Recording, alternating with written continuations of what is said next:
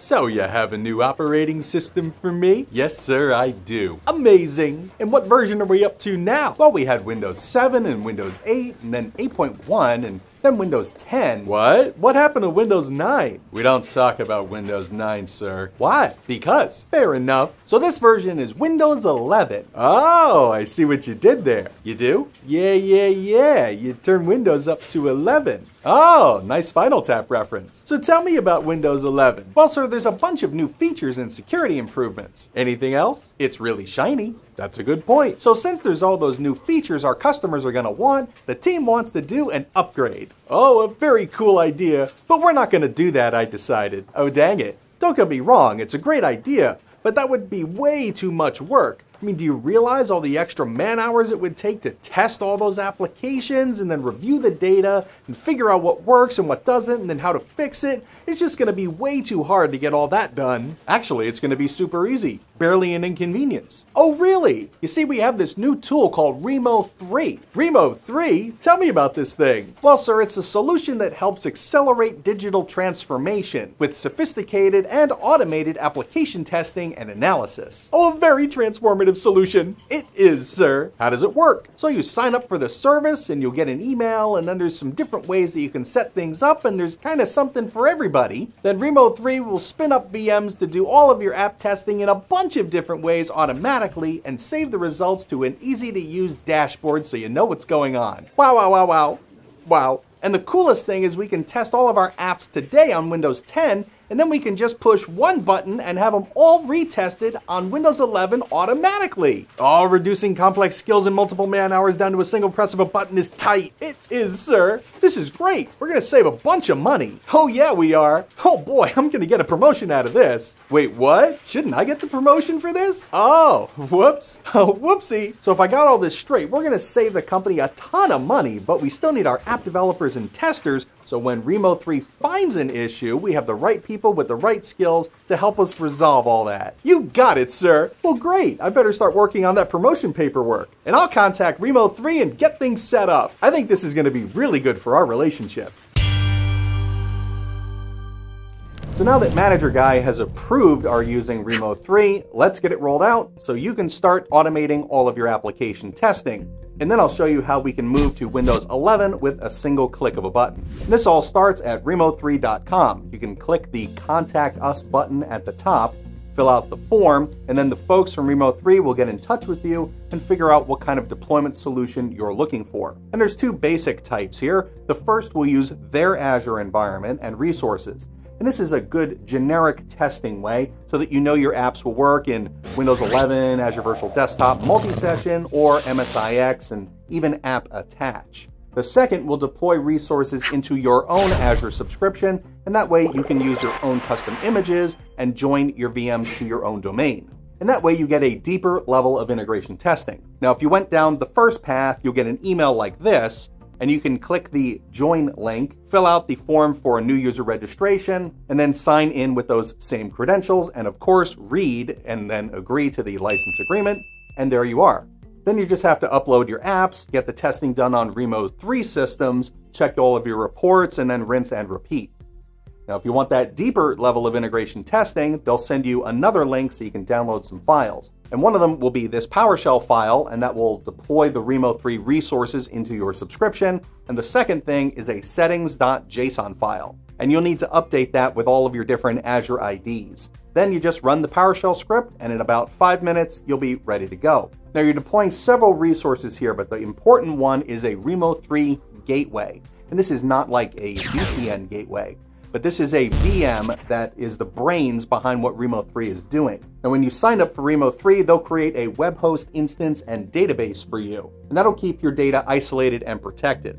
Through the PowerShell script in the gateway, this is going to link to your Azure subscription, where you'll have a resource group, network, storage account, and the gateway VM itself. And then when you upload your applications, they'll be scanned for viruses and malware and then injected into your storage account. Now, the way the automated testing works is the gateway will create new virtual machines as task runners for each of those applications and do the testing on a clean environment. Once complete, the task runner VMs will be deleted and the results will be sent back into the Rimo3 database so you can find all that in your dashboard. Now, to check the status of the gateway before you start uploading your apps, you can change the browser URL there to /agents. And once your gateway goes online, then you can start uploading your apps. And that all starts here on the onboarding page. So just click to get started, and now pay attention on this screen because the options that you select here will determine how your testing is done and what your environment looks like. And those different options are checking if your apps will work with AVD multi-session, modernizing your apps to MSIX, and checking if app attach is good for your app or not. Then existing environments is for those kind of monthly servicing updates so that you're always sure that your images won't impact your applications. And then migrations could be from any other VDI solution into Azure Virtual Desktop. So I'll select the AVD option just to start here. And now we have to pick our current operating system. That's so Rimo3 knows what you have right now. And then the next screen, we select the operating system you want to test on. And I'll show you how to add your custom images in just a minute. Now here's where you can upload some apps. And this can be from any kind of app source like an MSI, MSIX, AppV, executable, etc. There's only two basic requirements here. The app needs to be zipped, and the apps must be configured to do a silent install. So if you have something like an exe that doesn't have any command switches to do this, you can still use this process by creating a script that will run unattended. So click upload and drop in your zipped apps, and you can upload more than one here at a time, and there's ways to upload more later on that I'll show you in a minute. When you're done with all that, click OK, and now you're brought into the Rimo3 dashboard. Now, some applications actually have multiple executables and files in them, so inside that zip file, Rimo3 won't always know which is the right file to execute. So we can tell it. So on the top left, go to App Packages and select Manual. Now you should fill out all the details over here on the left first, and after that, you can upload your zip.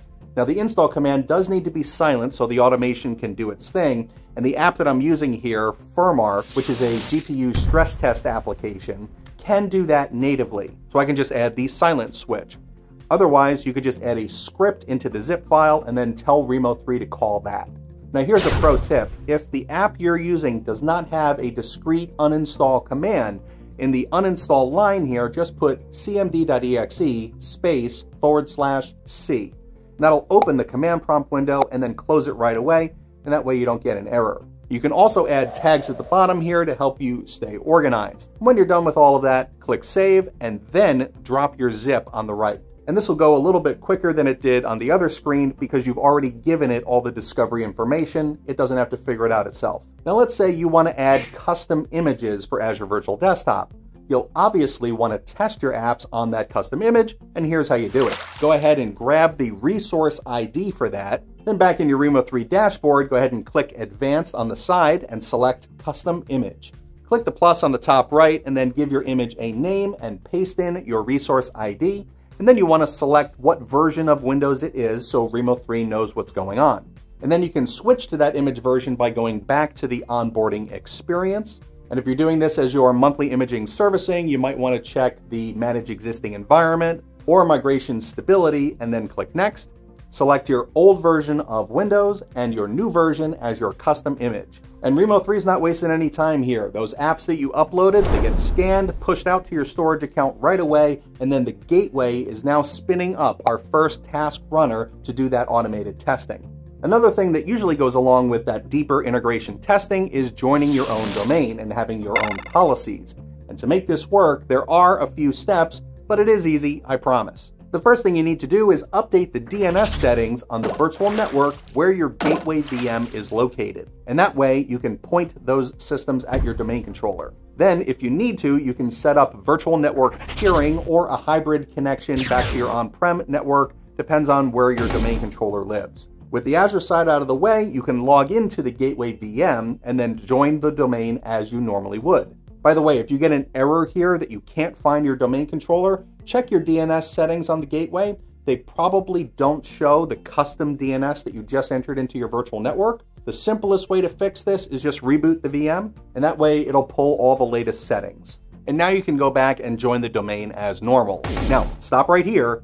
Before you do the reboot and finish joining the domain, there is one thing we have to set up, and that is the Windows Auto Login. This is a feature that will log in a local or domain user automatically when the VM reboots. And this is required for the Rimo3 gateway to do its thing. So you need to open the registry and go to HKey local machine, software, Microsoft, Windows NT, current version, Win login. And there's 4 different registry keys here that we need: default user, default password, default domain, and auto admin login, which should equal 1. Now open the Windows Task Scheduler, and at the top you should see a task to start the gateway. Open that up, and we need to update the user that process runs as and make it our Rimo3 service account. Then go ahead and click Save. Once you're done with all that, reboot the gateway. Now, because installing apps generally requires local admin permissions, you need to grant this Rimo3 admin service account user local admin rights on the task runners. So not only will he join the VMs to the domain, but he will also be granted local admin rights to run all the Rimo3 automated testing.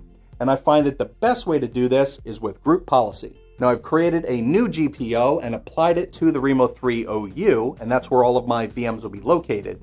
This way the Rimo3 service account will only have admin rights over the task runners and not all the VMs in my domain. So you edit the policy, and then you go to the Computer Configuration, Preferences, Control Panel Settings, Local Users and Groups. And here you want to add a local group, then select the built-in group as administrators, and at the bottom click Add, and I've already created a group for this in my domain called Rimo3-local admins. Add that and then click OK, and your policy should look something like this.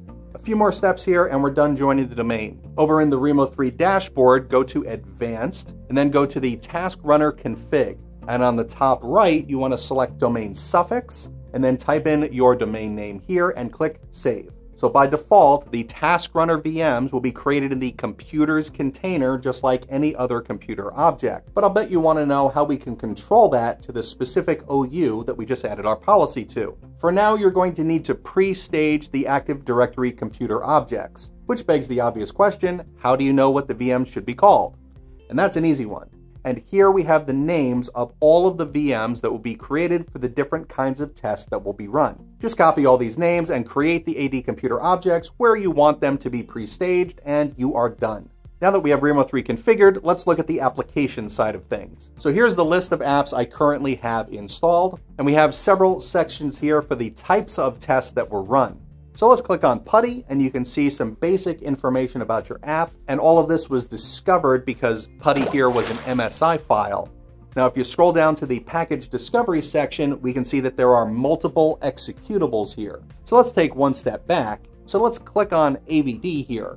Over on the left, we have the sequence overview, and you can click on each line item to see all of the different information for each step of that process. And at the top, you can see the console section or a video of what happened, or outputs, which would be screenshots, and then also performance data. So if I was to click another line over there, then that data would be different. Now we did have a failure over on PuTTYgen in our smoke test. And this app lets you generate keys based on moving your mouse around, which is something that Rimo3 is just not going to do. So let's exclude that from our testing. Go back to the main page of the apps and click on the name of your application. And then at the top here, go ahead and click the Edit button. Scroll down to the package delivery section and uncheck the boxes for those components that you want to exclude. Then scroll back up and click Save. Now this is automatically going to kick off another round of testing and re-baseline your app, so you'll have to check back later to see if you have any other issues. Now another app here that I have is Furmark, and that has a different issue. So when we click onto that error and look at the top at the outputs, we see that there is a download button that's popping up asking it to download a new version of Furmark. And the problem here isn't really that it's asking to download, but there are two different buttons. And we didn't tell Rimo3 which was the right thing to do, so it just stops the test and gives us an error. So the proper way to fix this would be to update the install command so it doesn't check for updates. And now for the moment you have all been waiting for. We're going to retest all of our apps again for Windows 11 so that you can have confidence moving to your new OS quickly. And this is surprisingly simple. See that little swirly button over there? Go ahead and click that, and that'll bring you back to the onboarding experience. Just like before, select the type of tests that you want to do, select your current OS, which at this point would probably be your custom OS, and then click Next and select Windows 11. Click Next, and then you can go back to the dashboard because all of your tests are already kicked off, and you'll have your results back in your dashboard in a few minutes. Now, we barely scratched the surface here in what Rimo3 can do for you, but you can try it out for yourself using that link in the resource section under the video. Now, we're not quite done. I want to give a special shout out to Ryan George and his new pitch meeting channel as the inspiration for this video's intro. Go and subscribe over there and let him know that we sent you. And you can also click over here if you want to see the latest Azure Academy video so that you can master the cloud. Happy learning.